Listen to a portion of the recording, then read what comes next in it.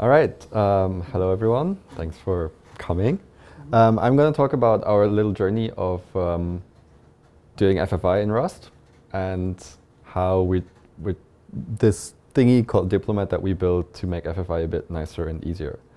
I work at Google on a Unicode project. So this talk is not a Google talk. It's a Unicode / my own thoughts talk. So don't pin me down on anything.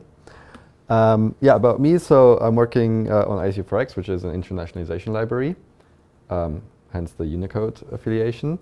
I've been working on Rust since 2021, so getting kind of proficient by now.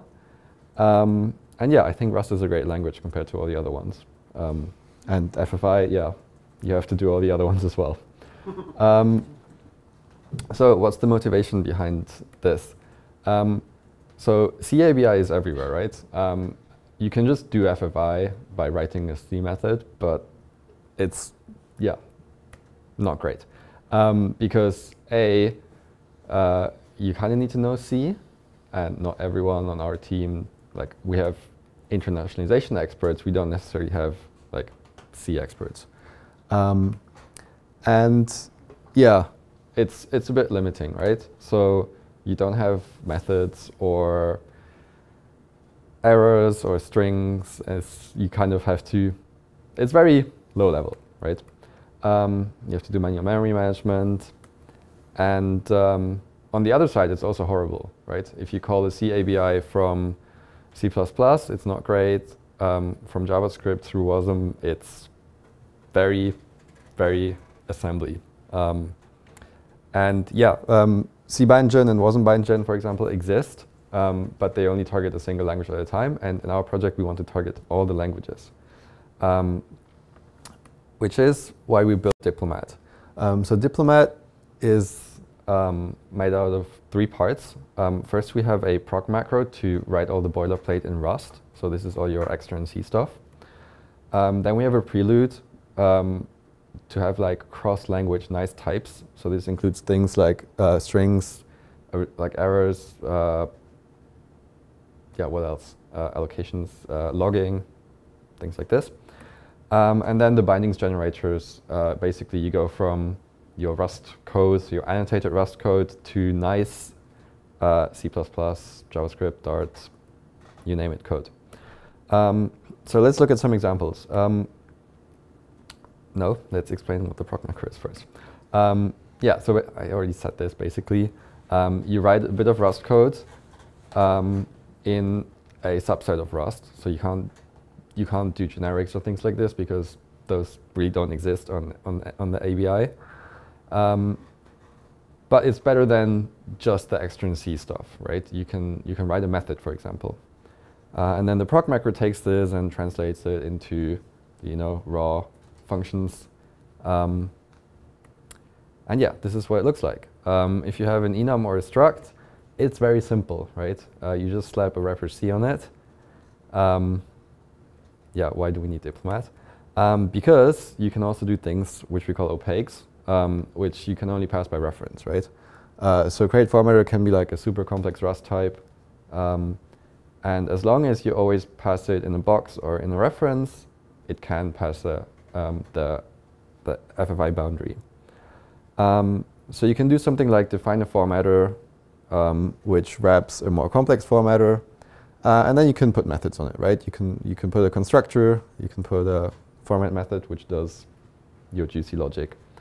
And what Diplomat's going to do is basically it defines the extra and C boilerplate, right? For each method, it makes a function, and then it redirects into your implementation. And it sets up a destructor as well, because boxes need to be dropped. Yeah, so then the second part is the prelude. It contains things like Diplomat result, because the Rust result type actually has the Rust ABI, which is unstable, famously. So you can't just pass it to C. Instead, Diplomat result is a tagged C union with a little Boolean, like OK or not. Then we have Diplomat writable, which kind of abstracts over strings. In Rust, it implements format write, so you can just use the write macros to write into it. and then it will write in the correct shape of your target language, right? So in C++, it'll generate like a string or whatever it's called. I don't really do C++. In other languages, it might actually produce UTF-16 because other languages use UTF-16 internally. And this can all happen on this, like while you produce the string, so that you don't have to convert it later. And then, yeah, Diplomat stir 16, and Diplomat char are kind of required because the stir and char types in Rust have this invariant that they need to be valid UTF-8 or a valid Unicode code point.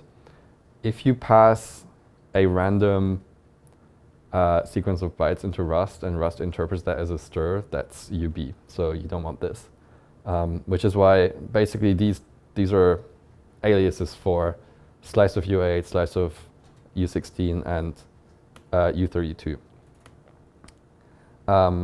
But it tells Diplomat that, you know, this slice of U16 is actually a UTF-16 string. So then in the target language, we can make it nice and use string types. So what does this look like? This is the example from before, but with a bit more arguments.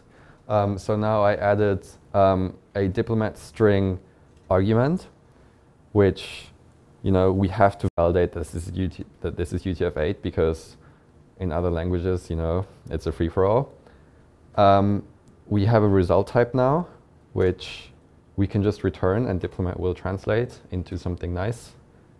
Well, into something that works on the ABI and into something nice in the other language.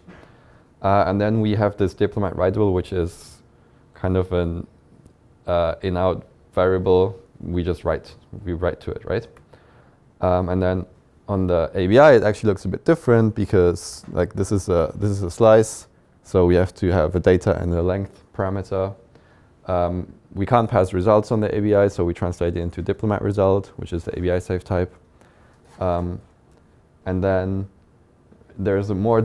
here because you have to convert from data and len back to a Rust slice, which, you know, can also fail. If it's a null pointer, then you have to chuck in an empty slice because you can't create Rust slices from null pointers.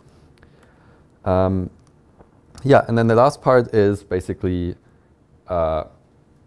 exists for each language separately and just generates the language. So in C++, we generate classes, we use std span, std stir, result, all this. In JavaScript, it's a bit messier, but we also support TypeScript with classes and enums, aka strings.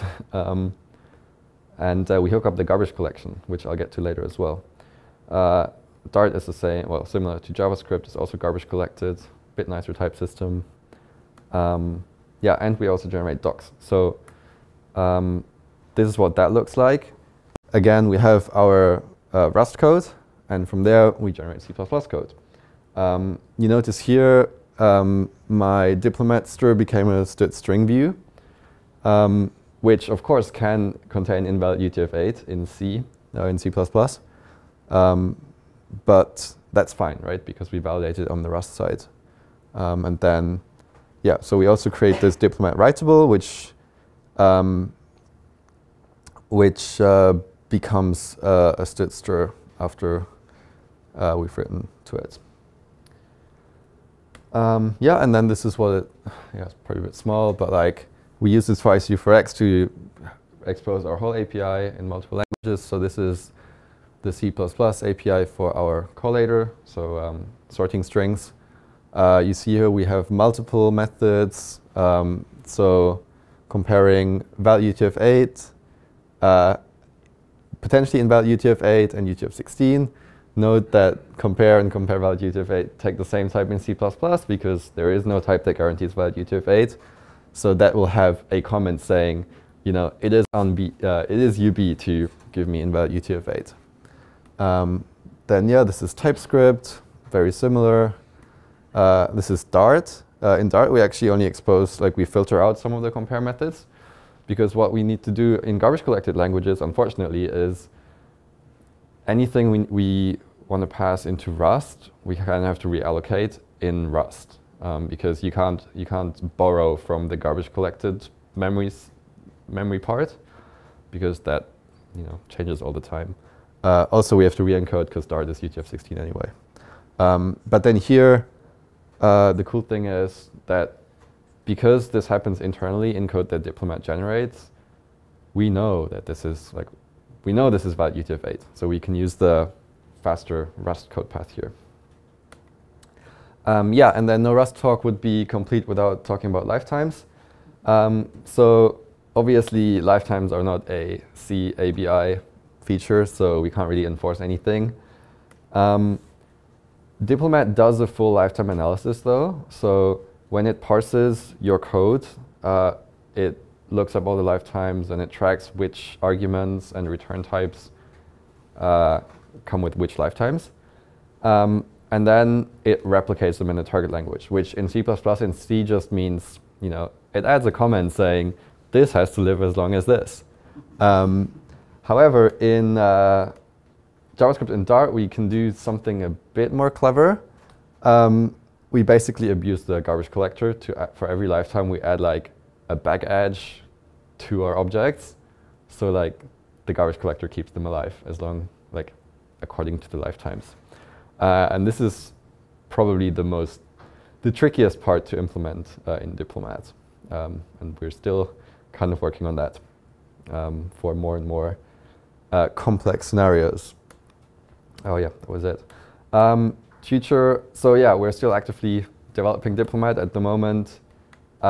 We're trying to, so we did a lot of internal improvements. We have like an intermediate representation which handles a lot of the lifetime stuff. So we're trying to now migrate our backends to that. So C++ will benefit from improved lifetime analysis. We might actually output lifetime hints for C++ because Clang, for example, has an extension where you can tell it, this output and this input are kind of related. It's very crude, but like, it's something. JavaScript as well. And yeah, we're also still working on more features. So programming languages are complex. They all have different features. Like Rust doesn't even have constructors, which are a very key concept in many languages. So at the moment, we don't have constructors. Like everything just becomes a static method in like C++ or in Dart. Don't even know how it works in JavaScript. But yeah, constructors would be nice to have. And then things like, comparing two values. What's missing here as well is default values. If you have a struct, how do you create the struct in the other language? Like in C, you can just create the struct, but then you get just like whatever is in memory there, which is not really great. And iterators are also very rusty, but tricky to do over FFI because you need callbacks and all that. Yes, and own values. So at the moment, we do a lot of borrowing across the FFI layer, which is great because then you don't have to allocate anything. However, in languages like Dart and JavaScript, you need to allocate anyway. So then you don't necessarily want to allocate and then borrow it in Dart and then like clone it in Dart again. But this is tricky because to pass a value that is owned by Rust over the ABI or over the FFI boundary, the other language needs to have used the Rust allocator to allocate this value. So you can't just pass anything into Rust because, again, that would be UB. There's a lot of UB around FFI. Yeah, so what's our conclusion? Or what's my conclusion?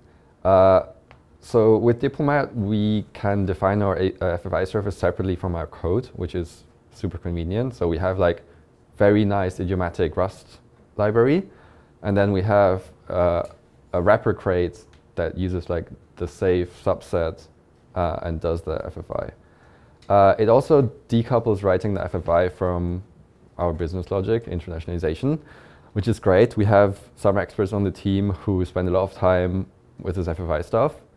But then we also have people who have no idea how any of this works, and they can still write well, write a C++ library by just writing the Rust library. And yeah, we can add languages one by one. I recently added Dart because we want to expose our library in Dart. And yeah, it's not that much work once the whole core thing is there. All right, that was it already. Any questions? Thank you.